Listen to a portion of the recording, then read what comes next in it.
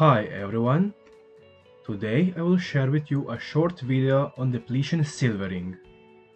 This is not a tutorial, do not repeat anything shown in this video. Depletion silvering is a method of improving the look of silver alloys by treating their surface so they look like pure silver or an alloy that contains significantly higher amount of silver. Making sterling silver look like fine silver is no challenge. Even Bilon, that is an alloy with less than 50% of silver, can be improved to resemble silver of much higher purity. Unlike silver plating that achieves this by adding a thin layer of pure silver, depletion silvering forms such a layer by removing the base metal on the surface of treated object. Despite being more costly than silver plating, depletion silvering was widely used in antiquity. In fact, the method has been independently discovered by multiple different cultures. Roman mints used it to try to hide the progressive debasement of their silver coins. Long story short, from the beginning of the reign of Nero to the reign of Aurelian, the silver content of denarius coin dropped from 95 to 5%. Roman mints used depletion silvering to make the coins look halfway presentable, before they had to resort to plating because silver content was too low to depletion silver them. I have decided to do a bit of experimental archaeology to recreate this interesting bit of monetary history. To do so, I have weighed 1 gram of fine silver shot and 4 grams of electrical copper wire and prepare an alloy that contains 20% silver. I went with 20% because such an alloy was used in the time of Emperor Valerian, and the mint still managed to make it look like fine silver. To melt and alloy the metals, I used a map gas torch. I had to bend the wire to get it to fit into the small foamed concrete DIY crucible I was using.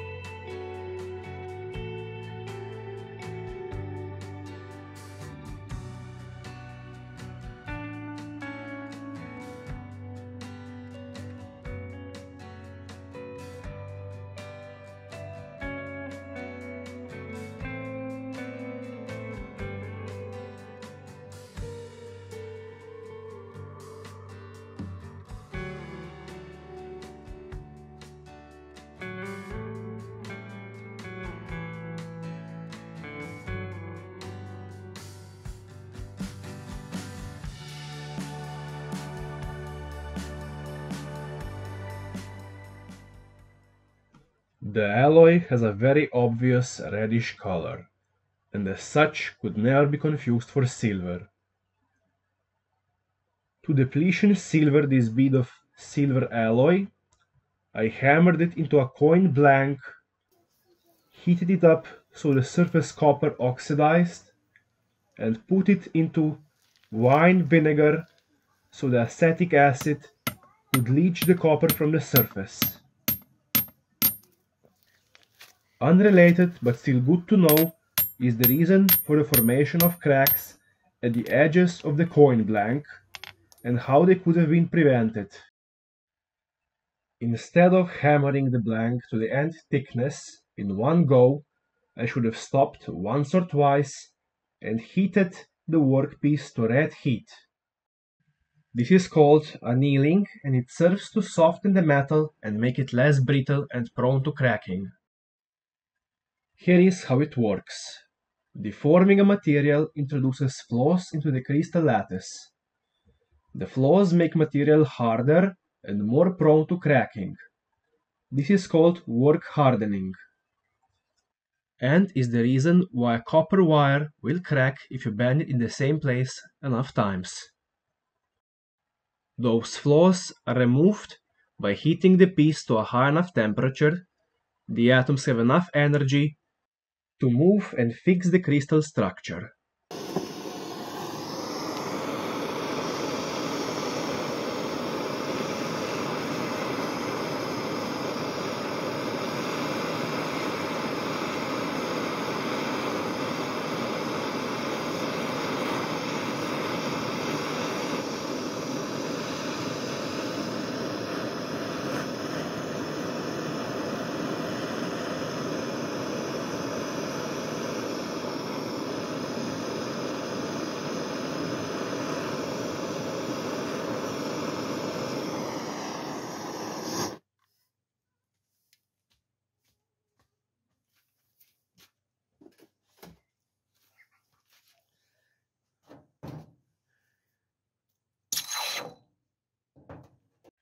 After an hour in the vinegar, I fished out the coin blank and struck it with a hammer to smooth out the silver sponge that formed on the surface.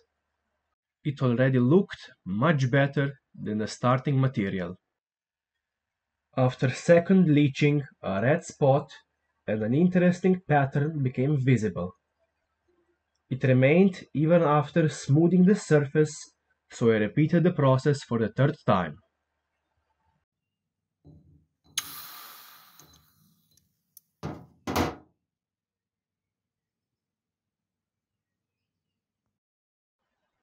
The process works. If I repeated it few more times, left the blank in the vinegar overnight, or if I boiled it in it, I am sure I could get a very good surface plating. Well, I had no time for that, so I lived up to the spirit of the Roman mints by cheating with chemicals they would have surely used had they existed in their time. First I tried bleach. It turned the blank black, and after gently polishing it with aluminium foil, showed that it worked much better than just vinegar. But there was still some reddish sheen, so I brought out something I knew could not fail. 1% nitric acid. After only 10 minutes and with no oxidation step, the color was noticeably lighter.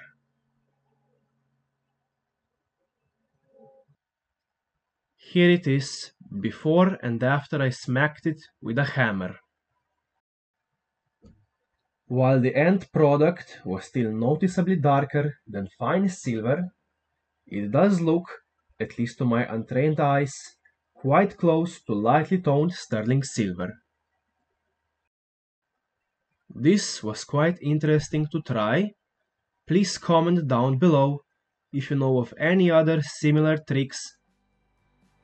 Thank you for watching, like, share, subscribe, and see you next week.